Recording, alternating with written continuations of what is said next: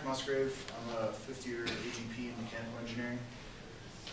This is Tom in the SpaceX shirt. He's a fifth-year AGP as well in mechanical engineering. And George Davis here is a fifth-year AGP in electrical engineering. And we're going to work on camera and antenna orientation for the Polaris rover.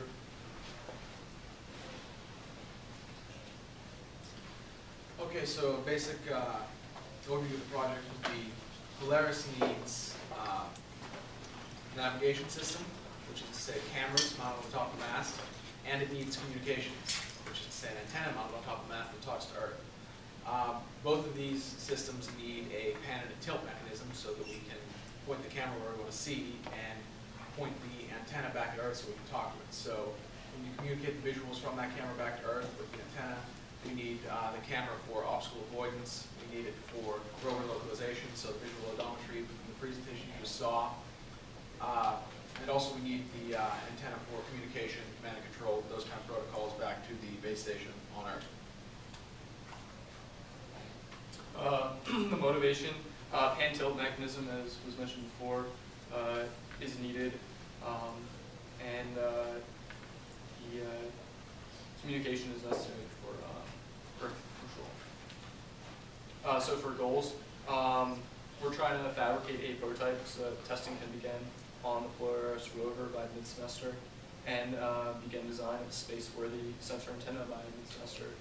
And by the end of the semester, a complete design, complete space-worthy design, including mechanical drawings and preliminary manufacturing of components.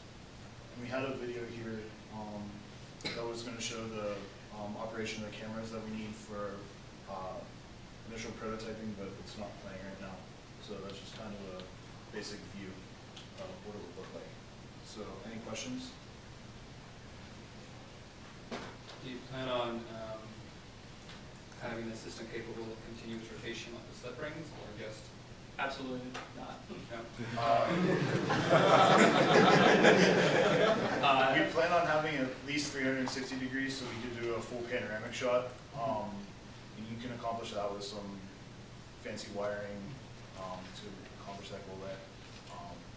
But slip rings don't have enough feasibility in space, and you have cold welding problems that we talked about in the initial project description. What resolution cameras are you putting on the unit? The cameras are ones that Astrobotic already has. I think they're high definition, about 120 frames per second. Oh, I'm not sure exactly. Is there a target positional accuracy, like to some fraction of degree? There hasn't been one told to us yet. It's something that we're going to look into. For the final prototype, we plan on having kind of a ring gear with a drive internal, so we can have the antenna coming up through. So we'd expect to have something with the harmonic drive of less than a degree at least. A lot of landers and rovers don't have interdependent pointing of an antenna and cameras, but separate those functions. This needs a compelling motivation of why you're doing it, as you're doing it, to concatenate these multiple motions and functions into one, and in such a way that we get it because you put it out there.